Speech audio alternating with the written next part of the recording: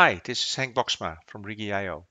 In this video, I will show you how you can translate your texts of a dynamic web-based application in context using Rigi. On the left, you see the memoQ editor and with all the translatable texts. And on the right, you see the preview, and the previews come from the Rigi server. When I select a text in memoQ, it will select the text within the preview, and when I translate it, you will see that it immediately gets updated within the preview. The word store is interesting. In this context, it means a shop.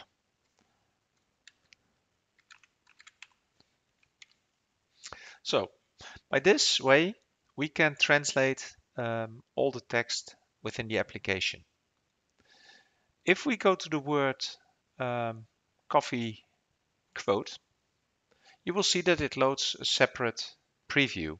And actually we see a pop-up here. So this pop-up occurs in the live application when we click here on this quote button. So we click on the quote button and then the pop-up appears.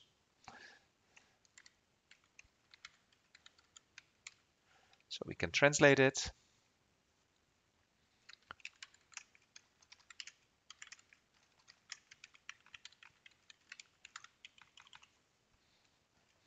And this way we can translate the entire application.